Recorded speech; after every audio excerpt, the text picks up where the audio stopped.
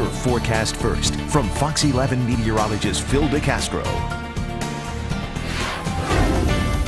It's going to be staying quiet overnight and starting out tomorrow just partly cloudy, 33 degrees. And as we move on through the afternoon hours, looks like things going to be warming up despite the fact that we will see breezy conditions, a high of 58 degrees. Your severe weather index is low because we're not going to be seeing anything other than those mostly sunny skies during the afternoon hours tomorrow. Your weather story is that we're going to be seeing mild air returning early this week. Now let's go ahead and switch on over to the full graphics. It looks like we're going to be seeing temperatures up near the 62-degree mark for the day tomorrow. Some rain showers, though, moving in by Wednesday.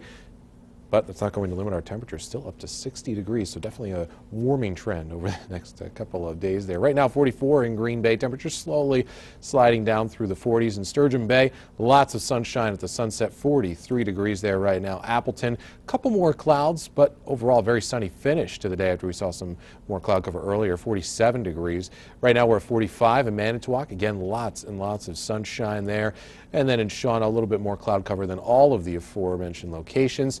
You can see some additional cloud cover actually towards evening there, 46 degrees right now. Across the rest of the state, we're at 44 in Green Bay, 51 at Wausau, a little bit of cloud cover there. Also in Minneapolis, they're sitting at 49 degrees. But we did stay dry. You can see there those clouds out towards the Shawano area moving on in. But again, tonight we're partly cloudy at the worst. We will be staying dry. The big weather story actually further out towards the east, which you can see on the further right portions of your screen.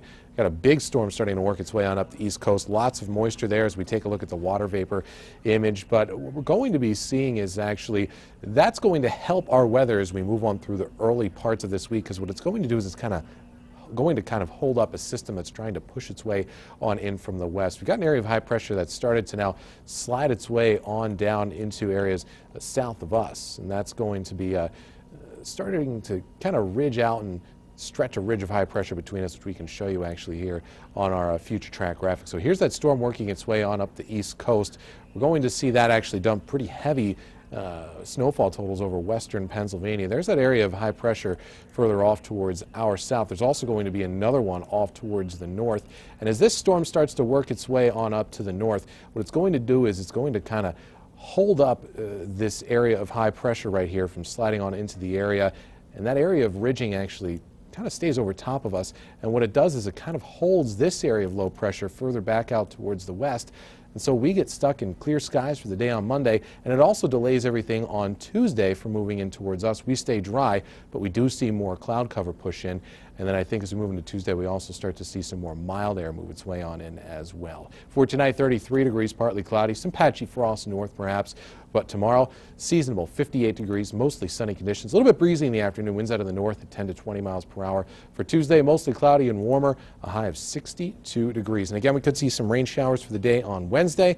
Thursday and Friday, though, we clear right back out. We'll be a little bit chilly on Thursday, a high of only 51, but by the time we reach the weekend, looks like temperatures bouncing back up to where we should be this time of the year. So even though it might be a little bit dicey right in the middle of the week, again, moving towards the weekend should be nicer. And we're starting out the week pretty nice as well.